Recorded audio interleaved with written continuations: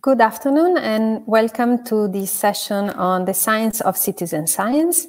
My name is Mazzonetto and I am project manager at the European Citizen Science Association. I'm going to chair this session today. I hope you had a nice coffee break and you also managed to stretch out a little bit in the yoga session that just finished. We are going to have 4 speakers in this session today. Each speaker is going to speak for around 15 minutes. We will have time for questions and answers at the end of each presentation. So please, if you have any questions, do write them in the chat during the presentation, each presentation, and we will do our best to have the time to answer to as many as possible. And the session will last in total 1 hour.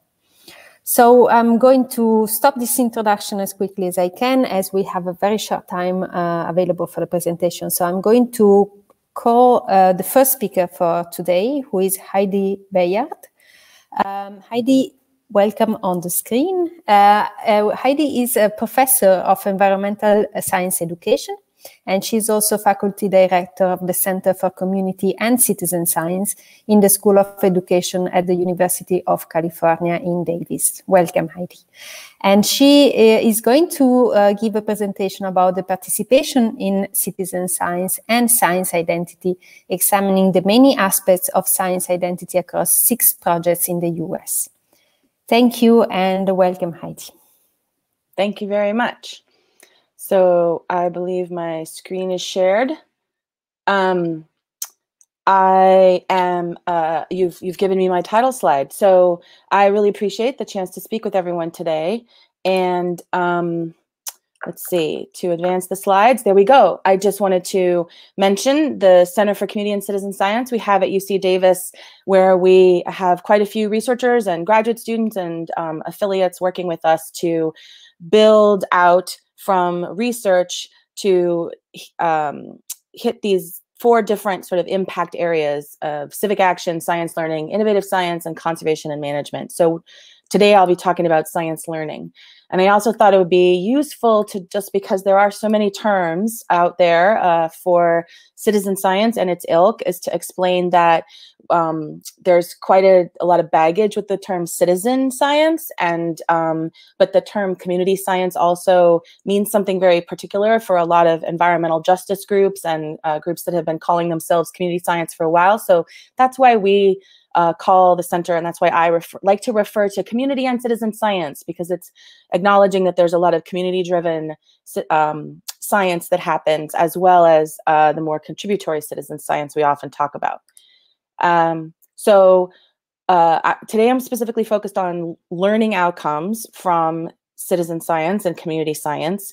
And some of you might be familiar with this particular diagram, this notion that Tina Phillips and colleagues at the Cornell Lab of Ornithology worked on for quite a while to come up with the evaluation of all these different things, all these different sort of proposed outcomes that we think people might learn through participating in citizen science in terms of science learning. And so one thing they found, we worked together on this project I'm about to present on, is that identity was a really important outcome that was identified, but is very hard to nail down, very hard to define with respect to developing survey scales, which is what they were working towards on that project. So we have a lot of evidence of these different outcomes: content, knowledge, reasoning, skills, even interest and motivation, a lot of research on that, but not as much on identity. And that's an emerging area to examine in citizen science learning outcomes. So what does this mean, right? What is this science identity, or identity with respect to science? It's how you see yourself. It's how you want to be seen. It's who you want to be in the future. And with science, so that G is sort of the standard on thinking about identity in learning and education. And the citations are short below. But with respect to science, it's about, like, do you see yourself as someone who understands and uses science? And that impacts who you want to be in the world. If it involves science, what you decide to take up, how you approach problems. So identity is a really important feature that we might be really interested in and thinking about what people get out of participation in citizen science. So there's a lot of sort of propositions about that doing authentic science and working with real scientists should actually help people identify more with science. The idea of communities of practice and things like that. And developing or reinforcing is this idea that it isn't just about zero to lots. It's some people may already be identifying with science, and when they participate in citizen science, it gets reinforced, and other people may be very new or really not identify with science, and participation might really show them this way that they might identify themselves with science. So that's an important distinction. And there's lots of other propositions that I won't actually get to address today, but this idea that through more parts, participation in more parts of the scientific process, people might identify more and in different ways with science. And also just simply the more time, the more intensively, the more participation that someone might have might impact how well they identify with science.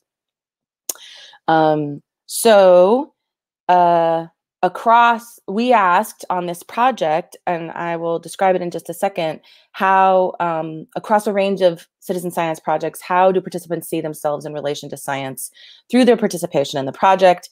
And how does that compare to their everyday life? How did they, in what ways did they already identify with science or not? And how does it compare across engagement levels in terms of their time and intensity of participation? So this was a project that I did in joint collaboration with the Cornell Lab of Ornithology, Tina Phillips and Rick Bonney.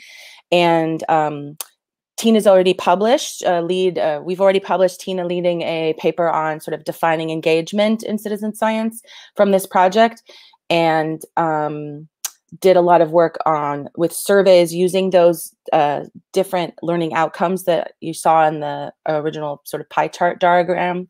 But my part of the project is to focus on identity. And so we had six large citizen science or community science programs that happen across the country. Some of these might be familiar. The Monarch Larva Monitoring Project and Nest Watch from the Cornell Lab are the more contributory projects. We had more collaborative projects where people were involved in some parts of the process besides data collection, but not that, but just sort of interpretation. Coco Ross is one of them, the Rain, Hail, and Snow Monitoring Network. And then co-created projects, two that were Alarm as a water quality monitoring and sort of focused organization, and Global Community Monitors was an air quality focused, both of them quite concerned with environmental justice.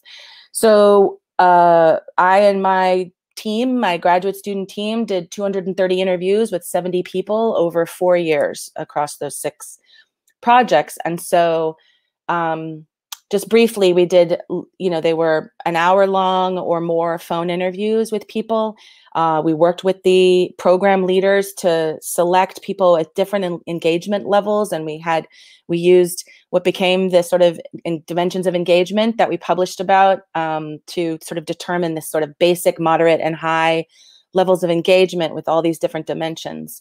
And asked people questions like, please just start to tell me about a typical day when you're doing this project, and then do you see yourself as someone who understands or uses science, and how? And do you think participating in the project has changed the way you see yourself as someone who understands or uses science? And we did that with quite a few questions, and with quite a few aspects of science identity.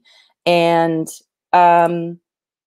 this is where these are some of the big codes that we used in realizing an important point I didn't mention earlier is that most of the research on science identity right now in education really focuses on whether someone wants to be a scientist, whether someone feels like they are a scientist, quote unquote, a scientist. And we knew that there was a lot more than that. There's, I'm sure all of you who are working in this field know that there are a lot of nuances to that, and it's not just about feeling like a scientist. So we found these really different aspects of identifying with science. So someone might feel like they are someone who uses or does science, someone who, there's a lot of research out there on recognition and identity, and so being recognized by others as understanding or doing science. And one thing we really wanted to get at was this idea of seeing yourself as part of the scientific community, because citizen science might actually be a particular influencer of that. We also looked at these other aspects about communicating and teaching science. We found in the interviews, people raised that they maybe perhaps didn't see themselves as doing science, but they saw themselves as communicating science to others and teaching. So what's important to know is that we had to really look hard at these interviews because we had prompted these specific things above in white, you can see there, but people hedged. We asked explicitly, do you feel this way or not? And sometimes people said, well, yeah, I suppose so, maybe, sort of. So we did not want to count that as, really having this strong sense of that aspect of identity. So we had a lot of hedging and certainty. So we coded according to that. And I want to tell you about what we found. And so these are sort of the certain results. These are the people that were certain about saying, I see myself as someone using or doing science. So in this case, that first aspect, 57 people out of the 71, or 80% of the people were certain about, they said yes, and let me tell you about how I feel like I am someone who does or uses science. But this is the trajectory of the story here. What we saw is that a large majority of people already felt that way, regardless of the project. And some people felt like that also because of the project participation they were doing. But then in only a few instances did people not feel that way before in their everyday life, but they did feel that way because of the project. And that's true also for, trying to advance the slide. That's true also for the sort of corollary question, which is, do you think others see you that way too? Do you think that you are recognized as someone who does or uses science? How do you identify because partly of the way other people see you? So same pattern. Many, many people already felt that other people saw them as that kind of a person, as someone who does science. I want to read you a quote, but I have a feeling I won't have time. So here's the interesting punchline. And because when we got to the scientific community question, the question about if you see yourself as part of the scientific community because of this project, as part of this project, the pattern completely switched. Most people did not see themselves in any other part of their life as part of the scientific community, but did see themselves very much more as part of the scientific community through citizen science. And so the quote I can say is, someone said, yes, I feel a part of the scientific community, because when you collect your data, you can also see where all the other data is being collected. It's not that data that's just in your little town. It's basically potentially from all over the world and all the way from Mexico to Canada. So that's someone who's really seeing their participation in the project as part of this larger scientific effort. So we found these other, I'm not sure what my time is, but we found these other aspects as well, where people sort of, what's interesting to say is actually we asked about contributing to science. Do they feel like as they are someone who contributes to science? And only a little over half actually sort of stated that very firmly. Other people really hedged. So I think there's a lot of hesitancy on the part of a lot of these participants to claim like great significant impacts in the scientific world. Like being part of the community is different from claiming that you're contributing something great. And I feel like that's an important point, this humility factor for people. And I want to kind of get into that some more. Some of this important things we saw that I'm not going to go into is the ways that previous science background certainly influenced whether science identity was developed and whether people were doing it because they were curious about nature, like the bird projects in some cases, or they're really worried and concerned, like in the environmental justice projects. That influenced how much they identified with the science. People that were really feeling like their data was helping their community were very much felt like identity, their identity increased. So I'm going to fast forward to the conclusions to say that science identity is much more complex than just identifying as a scientist, and that maybe this many people who do citizen science were already feeling like they identify with science, but the value added of citizen science participation might be in the scientific community, in their sense of feeling a part of the scientific community. So that's it. Thank you very much. Thank you very much, Heidi. I'm really sorry for having to stop you, because it's extremely interesting, the research you have been doing, and there are some really interesting comments in the chat. I think everyone is really impressed by the data set that you have been collecting, and everyone is really looking forward to know more. I think you will have a lot of people get in touch with you. And someone is saying, I hope you didn't have to transcribe it all. And I was actually thinking the same when I was listening to you talking about the amazing research that you have been doing. And someone is asking, actually, one quick question maybe. So again, what an amazing set of interviews. Will you be sharing it in some anonymized form? And that was Mukli asking this question. Sharing the interviews in an anonymized form? Yeah. Well, you know, that's a really good question, because we also partnered quite closely with these citizen science program leaders, right? The project leaders, and they're very interested in, right, hearing the words of their participants. So we've been working on ways to try to anonymize it case by case, project by project, like here's what these participants from this project said. And so it's really good to hear that others would be interested in that. And if anyone has suggestions about how best to get that out into the world, that's not a journal article, right? Because that's not the place. And in a way that would certainly protect the identity of people, but still let a lot of people see these comments. So if anyone has suggestions about alternate forms of publishing, I suppose just a website thing, but a blog. Yeah. Thank you. Thank you, Heidi. And I think maybe while Bradley, our next speaker, joins us on the screen, I can ask you just too late. Okay, gone. I think, Heidi, we will be sharing with you some more questions quickly. There's a really interesting question very quickly. So do you know if any of the participants, just a yes or no, very quickly, have become a professional scientist after participating in a citizen science process? Yes. Okay. But that's because a lot of them were thinking about it beforehand, and this really got them into the groove, and they decided to keep pursuing it. So yes, a few. That's fantastic. Thank you very much. And there are lots of very interesting questions, but unfortunately we don't have time to go through them. So I think our next speaker, and Heidi, you will be receiving all the questions after the presentation, so that maybe you can try and get in touch with the people who have been asking questions and see if you can give some answers. We should have our next speaker with us now. The next speaker is Bradley Alf. Hi, Bradley, who is third-year PhD student in the Public Science cluster at the North Carolina State University. Welcome, Bradley. And I think it's really good for both you and Heidi that this session is in the afternoon, so that it's quite decent time, I think, where you are based. Okay, I think everything is working now. I don't know if you have shared your screen already, but if not, please do so. Fantastic. Okay, now to you, Bradley, for your presentation. Thank you. Okay, great. Thank you. And I think we can see my screen here, but somebody let me know if you can't. So yes, my name is Bradley. I'm a third-year PhD student at NC State.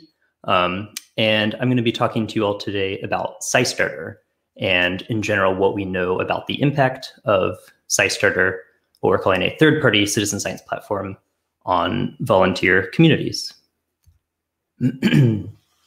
And so, as a lot of us may be aware, citizen science is growing. For example, we see a lot of growth in the number of biodiversity-related citizen science projects. As this graph is showing, there are more projects today than there have been in the past. Participation rates in citizen science are growing. And with that, we're seeing some new means of engaging with citizen science. So while certain projects like the Christmas Bird Count or the Ontario Butterfly Atlas have been around for quite a long time, it's only in the last 10 years or so that we've seen what we're calling third-party citizen science platforms come about. And so these are websites like Zooniverse, SciStarter, just this year, the EU Citizen Science website. And these are sort of global repositories for citizen science projects, or they are resources for citizen scientists more generally. And importantly, they're sort of project agnostic. They're spaces where people can go outside of a standalone citizen science project to instead engage sort of across citizen science more broadly. And so the guiding question, what we're going to be talking about today is what is the impact of that shift in people's engagement with citizen science on the volunteer communities that are engaging with citizen science. And we're going to be focusing on SciStarter, which is the website that is the focus of my graduate research. And so SciStarter is a repository of citizen science projects. There are about 1,300 different projects listed on the site right now that project owners list on the website, and prospective volunteers can visit SciStarter and search the database based on keyword, by topic, by projects that are near to them geographically.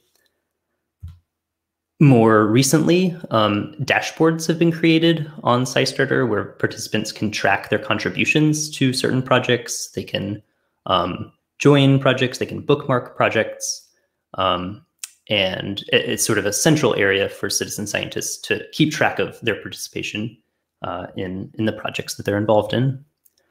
Also, more recently, SciStarter has enabled outside organizations to host pages on SciStarter. So, for example, National Geographic has a page on SciStarter where people that are affiliated with them can join a curated list of projects that they've specifically chosen to be included on their page. But it's not just National Geographic. There are Girl Scout troops, there are schools, there are even corporations that are all creating pages on SciStarter. And so we, in pursuit of trying to understand how that growth in third-party engagement on SciStarter might be impacting volunteers, we were interested in comparing volunteers that engage with projects, that engage in sort of standalone projects, so the project as it exists on its own, and comparing them to volunteers that are engaging on one of these platforms, in this case, SciStarter. So for this research, we surveyed members of the Christmas Bird Count project, which is a standalone project focused on tracking birds over time, as well as volunteers from North Carolina's Candid Critters project, which is a project within the US state of North Carolina where people do camera trapping for mammals. And then we compared what we learned from those surveys to a survey of volunteers on SciStarter, as well as digital trace data gathered from the volunteers on SciStarter. So the sort of digital remnants of how they're engaging with the projects, what they're clicking on, what they're contributing to, that kind of thing.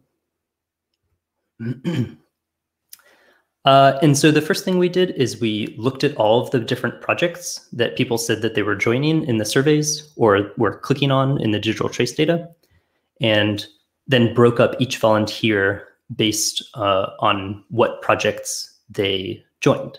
So for instance, there were people that joined just a single project, which is the black bars here, people that were what we're calling specialists, which are people that joined multiple citizen science projects, but all within one disciplinary topic, so like astronomy or ecology. And then there were boundary spanners, which are people that joined projects from multiple disciplinary topics. So somebody that joined, say, an astronomy project and an ecology project. And what we found were that the standalone projects tended to have less diverse engagement in projects than the volunteers that we studied from SciStarter. So for the Candid Critters project, we saw the bulk of participation was within just a single project. So most people were just joining Candid Critters. Within Christmas Bird Count, we see that most of the volunteers were specialists, so participating in multiple projects, but all within the ecology discipline, with which Christmas Bird Count is. And then within the SciStarter data, we see much more, that boundary spanning is much more common. So people that are joining projects from across different disciplinary topics. And we see something similar when we break up the projects joined by these volunteers based on the modality of participation. So in this case, we're defining that as participating in online projects or offline projects. So an offline project would be something with a field component where you have to go outside to collect or analyze data, for instance. Whereas an online project is something that you can do entirely online. And we see in our standalone projects that we surveyed, the Christmas bird count and candid critters, we see that offline participation is almost ubiquitous. And we should note that, of course, Christmas bird count and candid critters are both themselves offline projects. Whereas the volunteers we sampled on SciStarter, we see more diverse modal engagement where it's much more common to participate in both online and offline projects, or to participate only in online projects. And so drilling down a little more tightly, we can see what the specific projects are and the disciplinary topics and subtopics that people are doing in these little colorful donut charts we made. And so we see that within our standalone projects, the Christmas bird count and candid critters, the bulk of participation is in ecology projects. In the case of Christmas bird count, it's almost entirely in these 4 other bird projects besides the Christmas bird count. Participation is slightly more diverse among candid critters volunteers, but again, we see mostly ecology projects. Within that, mostly bird projects, which is sort of interesting because candid critters is itself a mammal project. Some multi-taxa projects like iNaturalist, that kind of thing. But if we compare that to the projects people are joining on SciStarter, we see that the SciStarter volunteers are engaging in these much more diverse disciplinary topics. So we see that participating in health and medicine projects is more common, pollution projects, astronomy, that kind of thing. Of course, the bulk, about half of participants are still engaging in ecology projects, which is still the most common topic. But we do see more diverse engagement even within ecology, where projects focused on like invertebrates and reptiles and amphibians, that kind of thing, are more common here. And so the last thing we did is then we took out the volunteers from the SciStarter survey that participated in one of our standalone projects, in this case, the Christmas bird count. So there were 31 people in our SciStarter survey that participated in the Christmas bird count. And so we looked specifically at what projects, at the diversity of projects they were doing and compared it to the projects that were joined by the people we sampled from the Christmas bird count. It's a little confusing, but so we're comparing our original survey of Christmas bird count volunteers to a subset of volunteers from the SciStarter survey that had participated in the Christmas bird count. And again, we see a striking difference in the kinds of projects that people are joining, where the Christmas bird count volunteers that engaged through SciStarter were more likely to be boundary spanners and to be participating in multiple modes in both online and offline projects. So to return to our guiding question, what is the impact of third-party citizen science platforms on volunteer communities? Well, it seems that they may be driving volunteers to engage in more diverse citizen science experiences. So what is the significance of that? So the last thing we did is we looked at whether these different participation patterns are linked to outcomes that we're interested in, that we also assessed in these surveys. So looking at volunteers in the Christmas bird count survey, for instance, we broke them up again into people that did just a single project, people that were specialists, and people that were boundary spanners. And these are odds ratios being displayed down here, where the neutral position is a specialist doing multiple bird projects. And we see that it's often the case that these boundary spanners have higher learning outcomes, significantly higher learning outcomes in things like environmental stewardship, environmental efficacy, science efficacy, that kind of thing, compared to people that are just doing a single disciplinary topic or doing just a single project. So the significance of this finding, perhaps, is that more diverse engagement in citizen science on platforms could be facilitating deeper learning and or engagement in science and conservation, if participating sort of more broadly within the citizen science field is linked to higher achievement of learning outcomes, which we are seeing some evidence that is the case. So the next steps for us are trying to get at something that's not so associative. And so within SciStarter, we have the capacity to design quasi-experimental studies that could get closer to assessing causality. So I mentioned earlier groups like National Geographic that are building pages on SciStarter. In addition to National Geographic, which is obviously tailored towards people with some kind of pre-existing interest in science and that kind of thing. There are also corporations that are interested in engaging in SciStarter and building these pages, where volunteers might not come from sort of a self-selecting background like Nat Geo volunteers would be. So for instance, corporations like Verizon, a telecommunications company, are allowing their employees to get volunteer hours by participating in a page on SciStarter. And so through that, we can sort of adjust what projects are being offered to these volunteers.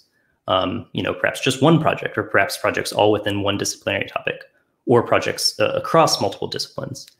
And we can see how altering what projects are available to volunteers might be linked to different outcomes. And it will also allow us to track volunteers across their citizen science experience. So perhaps somebody that has no interest in the environment might be more interested in joining a project like stall catchers. But then through that, stall catchers might lead to more diverse engagement in other disciplinary topics, perhaps like an environmental project like iNaturalist. So in conclusion, I'm really sorry to stop you, Bradley. Yeah. Do you think you can maybe wrap up in 15 seconds? Yeah, so these are my conclusions here. Third parties are an emerging form of engagement with citizen science. Volunteers using third parties are engaging in more diverse types of citizen science than traditional volunteers. They're engaging new audiences, and we think that by embracing shared management of volunteers through third parties, managers and researchers may be better positioned to inspire stewardship and social change. And that's all. Thank you very much, Bradley. I'm really sorry I had to stop you. There are some interesting questions in the chat. Maybe after this presentation, you can connect to the Vimeo channel and maybe answer directly to the question directly in the chat. I'm really sorry we have to stop now, otherwise we will be late for the next presentation. But thank you very much. That was really interesting. Thanks. So I would like to invite the next speaker on the screen. Our next speaker is Mohammad Garisifat. I am not sure I'm pronouncing your last name right, so please do say your full name if you would like. I'm really sorry about that.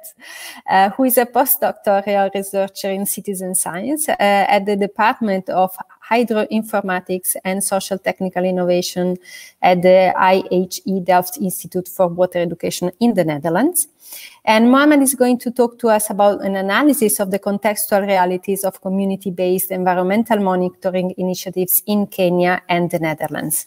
Welcome, Mohammad, and now the screen is yours. Thank you very much for the nice introduction. And indeed, you pronounced the family name very good. It's a difficult one. So I'm going to start with the presentation. I'm wondering if you can see my screen. Yes, it works well. Yeah. Okay, great. So I will start immediately. The talk that I've prepared for today is about a study that we did on analyzing the contextual realities in which we established two community-based monitoring initiatives, one in Kenya and the other one in the Netherlands. Now, these two initiatives were established as a part of a project called Ground Truth 2.0. Some of you may have heard about the project. It was an EU-funded project running between 2016 and 2019. Now, the results of this research that I'm presenting today have already been published in two journal papers that I will introduce later on in the presentation. Now, in Ground Truth, we used a co-design approach to design what we call citizen observatories or community-based monitoring initiatives. And these were really about, let's say, facilitating collaboration and information exchange between three main categories of stakeholders. So citizens, scientists, and policymakers. Now in this picture, you read data aggregators. Those are actually, yeah, what we refer to as scientists. And as we know, this collaboration and information exchange doesn't happen in a void. So there are certain social, environmental, technological, institutional, and financial contexts in which these initiatives operate in and with which they interact. So without understanding this context, it's really hard to think about the design and let's say establishment of these initiatives. Now, ground truth, as I said, use the code approach, and it has 6 demo cases, 4 in Europe and 2 in Africa. And the cases in Europe were actually in Spain, in the Netherlands, in Sweden, and in Belgium. And we had 2 African cases, one in Zambia and the other one in Kenya. Now, in this talk, I'm going to focus on the contextual analysis of 2 cases, the one in the Netherlands and the other one in Kenya. So in this slide, you see, let's say, the geographical location of the 2 cases. The Kenyan case is located in the Mara ecosystem in the Kenyan side. So actually, Masai Mara National Reserve, which is a very famous, let's say, biodiversity reserve, is located in the case, and there are also conservancies around this reserve, which all are located in the Narok County in Kenya. And the other case, which is the Dutch case, is located in Altena, a location in a province in the Netherlands called North Brabant. And this area actually has faced quite a lot of incidents of pluvial flooding, so floods that are caused by intense rainfalls. Now, about the mission and vision, you can read, of course, the vision and mission on the slide, but to summarize, the mission of the Masai Mara Citizen Observatory was to create a multi-stakeholder platform for generating and sharing data, information, and knowledge to improve policymaking and decision-making that creates a more sustainable livelihood and biodiversity management for the area. In Water, yeah, the idea was to create an online and offline environment where information, knowledge about pluvial flooding and weather information can be shared.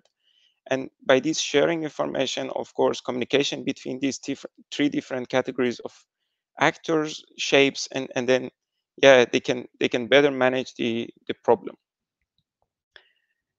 Now, about the how we did this, the contextual analysis, we employed a framework, a conceptual framework that was developed in this project called the CPI framework. As the name represents, it's suitable for both context analysis, process evaluation, and impact assessment. And the framework, as you can see in the picture, has 5 different dimensions. Goals and objectives, which is all about the goals of the initiative and also the actor-specific objectives, so of the participants. Technology, that is about the technological choices and also whether they match the existing infrastructure and norms. Then we have the participation dimension that focuses on the question who participates and how. And then the power dynamics dimension that is about the control and influence of different actors in the initiative. And finally, the results dimension that is about outputs, outcomes, and impacts. There are 22 aspects overall in the framework that I'm not going to be able to introduce in detail, but I invite you, if you're interested, to look at this paper that was published last year. I hope I get a chance to put a link in the chat later on, and there you can see the full details about the framework. Now, for this research, we only focused on the context-specific aspects of the framework. So on the picture on the right, you should be able to see, yeah, the context-specific aspects of the framework. And in terms of data collection, sources of data, we basically built the study on two major sources of data. One was interviews, 60 interviews that we did in the two cases, 26 in the Netherlands and 34 in Kenya. And these interviews were conducted in the beginning stages of the establishment of the initiative, so in 2016 and 17. Who did we talk to? We talked to, on the picture on the left down, you see different categories of people that we talked to. People from regulatory entities, experts both on the science side and on the policy side. We talked to of course, the members of the co-design groups, because we were co-designing these initiatives. And we also talked to the general public, so members of the public who were not involved in the initiative. And we also based our analysis a lot on the existing secondary data, so from scientific publication, major laws, regulations, government reports, and so on. Now, I will try to give you a snapshot of the results in the remaining minutes. On the participation dynamics, if we look at the participation, let's say the ongoing participation paradigms on the topics that we had the focus on, we can see that in the Dutch case, public participation was not really a fundamental pillar of the Dutch democracy, if you will. And in the water management system in the Netherlands, it is not practiced. So there are scientists from the water boards who make the decisions and make the choices most often. In Kenya, on the other hand, the public participation is a governance principle. So you see it in the constitution, in the new constitution of the Kenya, and lots of other legislations. But in practice, actually, both cases are the same. So the role of the general public in decision-making processes about the issues that I highlighted are very limited, and normally it's limited to electing representatives that then they go on and make the decisions on behalf of citizens. On the technology side, I will give you a little bit of insight into the results on the access to technology. So here we see really a classic example of north-south or developed versus developing country situation.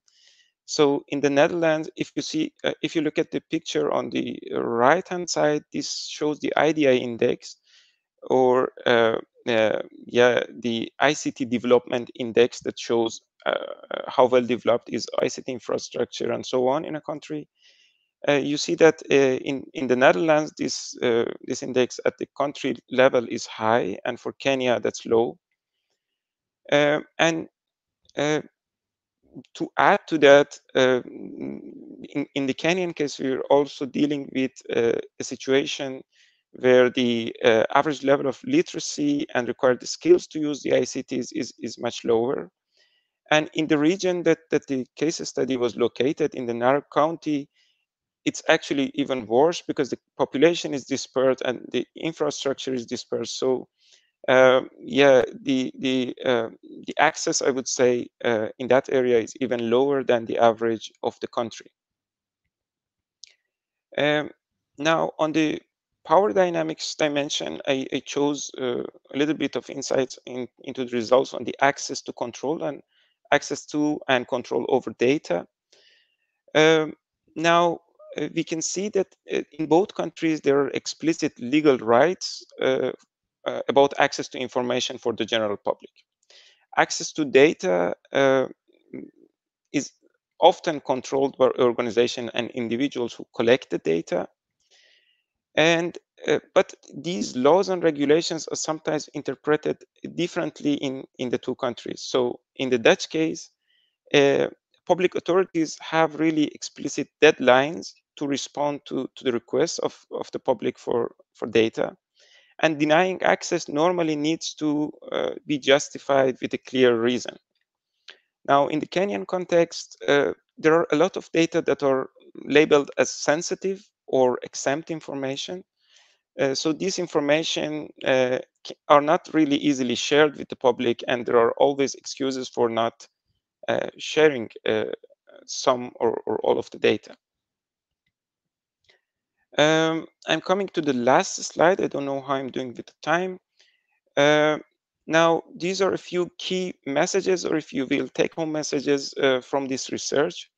So we realized that an earlier stage contextual analysis can be very helpful for making informed decisions when we are designing and implementing citizen science initiatives. This earlier stage contextual analysis can later on be used as, let's say, a point of reference for impact assessment, for measuring what we changed by establishing these initiatives.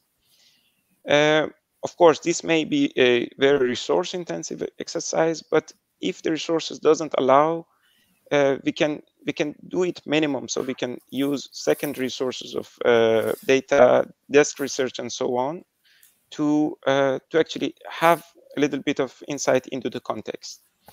Now, the detailed results of this research can be found in this publication. I will try again to put the link in the chat. Yeah, this brings me to the end of the presentation. Thank you very much, Mohammed. That was really interesting. And there are some really interesting comments in the chat and also a few questions. So I think if you now probably connect to the Vimeo channel, you will be able to see them and also answer to some of the questions that appear there. I'm really sorry we don't have time now for questions, but thank you very much for this very interesting presentation. Thank you. Thank you.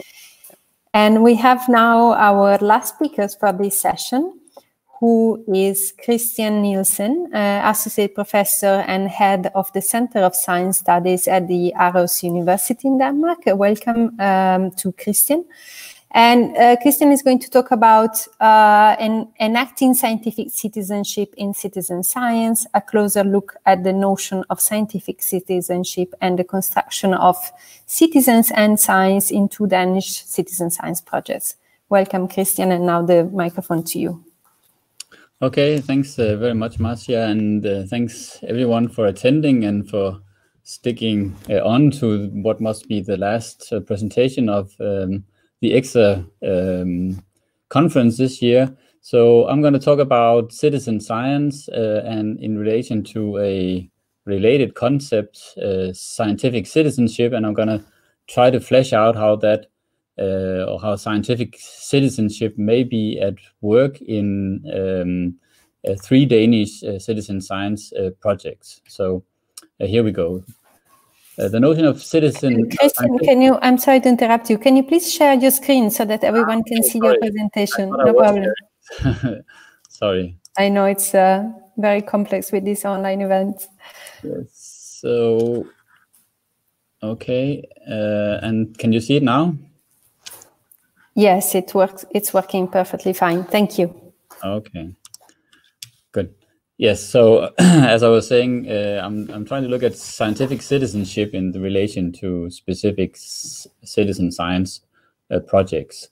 And traditionally, there's 3 aspects of scientific citizenship that has been developed or looked at.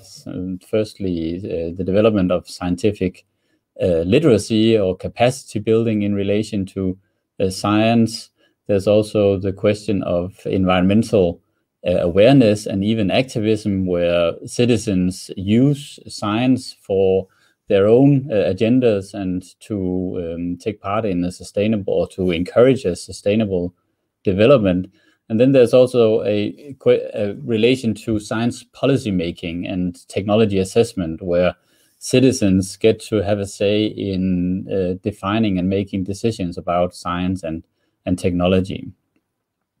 I also include a slide here on the more, let's say, political notion of citizenship, where there's also 3 dimensions that people typically look at, namely the identity and membership, the rights, and the ability to participate and take responsibility for society.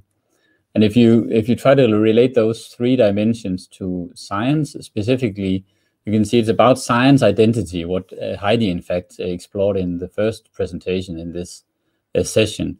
But it's also about the right to science, or rather the right to share in the benefits of science, to access scientific information and to be able to use science for different purposes. And then finally, also the right to participate in science, which is very much what, of course, citizen science is about, and to have an impact on scientific developments. So here's a quote from Brigitte Nerlich, who in a blog a couple of years ago wrote about scientific citizenship, and she said, "Scientific citizenship is the active and aware participation of citizens in the democratic processes in the knowledge society.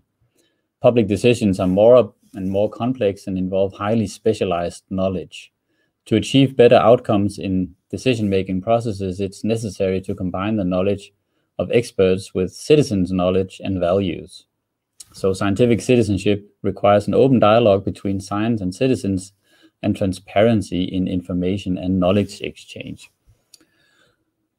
So I'm going to just follow up on this scientific citizenship, or at least Nerlich points to the fact that scientific citizenship is very closely related to democracy.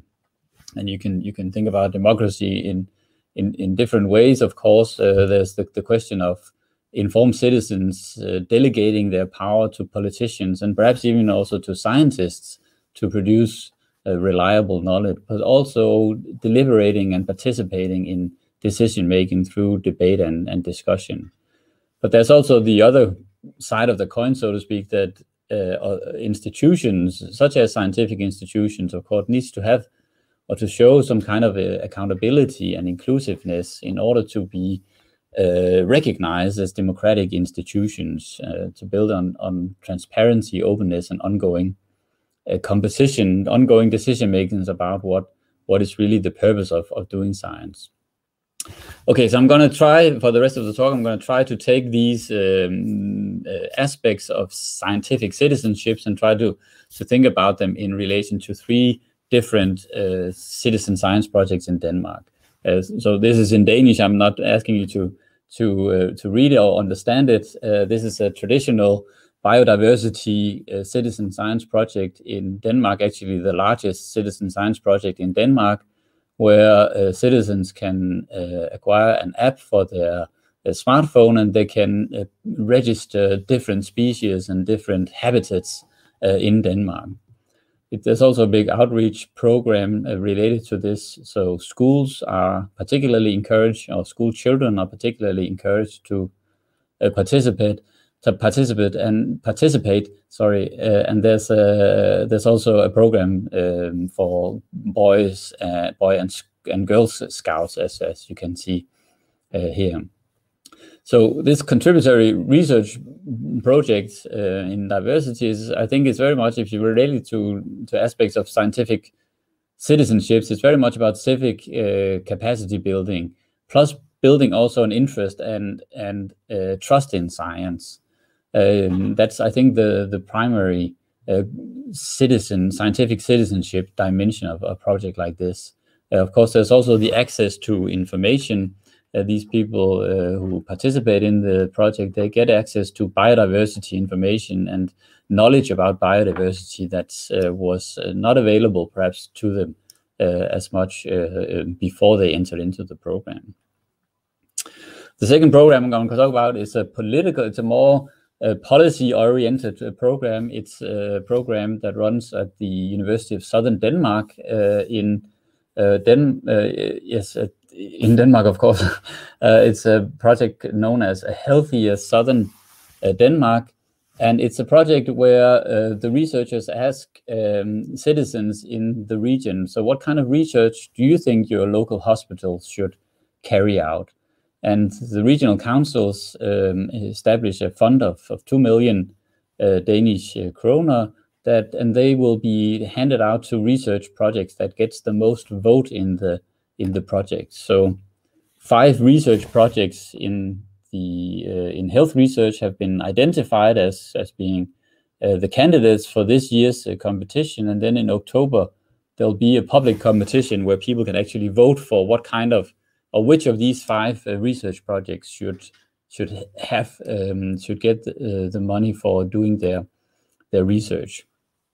It's also a media event. The media is involved, and there's a big public show. This is from last year, where you can see a happy researcher being handed a check of 1 million Danish kroner. And it's also an outreach program where high schools, Danish high schools, or some high schools get involved in communicating these projects to a larger audience. So if you want to think about this citizen science project as in terms of scientific citizenship, I think it's again very much about capacity building and creating a kind of accountability for health research. People get to see, that decisions about priority and what kind of research should be carried out are made on an almost daily basis and they get to participate also in this kind of decision making, at least in this particular event. For the young people here, it's about also access to information through dissemination, and it's about getting the chance to talk science, right? These girls here, they've talked about the scientific project, and they communicated it, so they get that kind of capacity also to talk science and deliberation and decision making. I think I hope I made that clear that that's also part of the project. The last project I'm going to talk about, and I was going to show a video here, but I think we'll leave it because we don't really have much time. I'm hoping for one or maybe 2 questions at the end. But this is an activist project in actually my home city, Aarhus. It's called City of the Species. And this is where a smaller group of citizens are engaging in locating the kind of scientific knowledge about different species in an urban environment and what are their needs and demands. So in fact, they want to make the city a more biodiverse place, and they want the city planning also to accommodate for different kinds of species other than us humans, of course. So they represent, each of these people, they represent the species that live in the city, but has other needs than humans. So they want to communicate that kind of knowledge, and they want to find out what is specifically needed for these species also to be part of the urban planning and municipal planning in Aarhus. So obviously this is kind of an environmental activism, which I think again has this civic capacity building dimension, access to information and talking science, acquiring science, getting information and talking science to politicians. And it's about deliberation, access to decision making, and taking action in local policy making and urban planning. Okay, so summing up, what does citizen science through these 3 examples accomplish in terms of enacting citizenship? I think you can actually find that the 3 dimensions of citizenship, membership, right to science, participation in the institution of science, are all in different ways apparent here in these different projects. Of course, they're not all of them enacting all these dimensions, but at least you see the potential of citizen science to enact to the traditional or the classic dimensions of citizenship in relation to science, not in relation to the nation state, but in relation to, so this is scientific literacy. That's, I think it's important to bear in mind. And of course, the question we can all ask ourselves, are we doing enough, and should we be doing more to enact scientific citizenship through citizen science? That's all for me. Thanks very much for your attention. Thank you very much, Christian. This was a really interesting presentation. I think maybe we have time for one question Someone is asking, I would really like to understand how you assess if trust in science is affected by participating in the biodiversity citizen science project. Maybe just in 15 seconds, if you can give just a very quick answer. Yeah, okay, so I haven't made empirical research whether, and of course that's really what could be needed. I mean, to go out and find out whether these dimensions that I suggest are really have an impact in these. So that's, I think I was expressing the project's goal, and I didn't make an empirical statement whether that was actually the case. So thanks for that. Thank you, Christian. And there are more comments and questions in the chat, so I'm sure that we will share those with you and you will be able to address them later on. Now, I think we are over with this session. Thank you very much to all the speakers and all the participants. And please remember that in more or less 10 minutes, the closing of the EXA conference is going to take place. So please do not miss our closing event starting in 10 minutes from now. Thank you very much to all the participants and also to the technical support behind the scene, and have a really nice rest of the day, evening, or whatever, depending on where you are. Thank you very much, and bye-bye.